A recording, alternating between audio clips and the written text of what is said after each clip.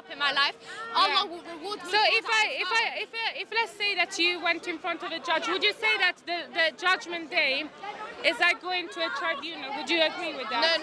No, nothing can compare to Judgment Day. Judgment Day will be a day. But would you say that you will be judged according to what you've done? You know. Yeah, what I've done. So let's say that you were arrested today, because of theft, that you stole something. Yeah, I stole something. Right.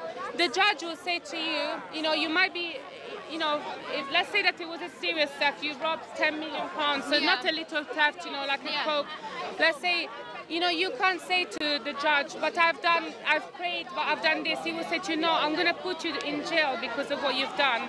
And we would say this as well, that when we stand before Christ, we stand guilty. And this is why Jesus Christ, he took upon our sins and he died for us so that we can be forgiven and receive the Holy Spirit of Christ. This is the difference.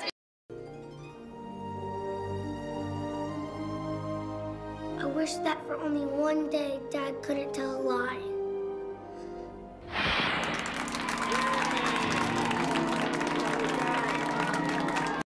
Jesus had to die for our sins. Heaven is perfect and we're imperfect. An imperfect person can't go to a perfect place, otherwise it would no longer be perfect. So God sent his son Jesus to die for all of our imperfections so that we could go and experience an eternity in a perfect place called heaven with him.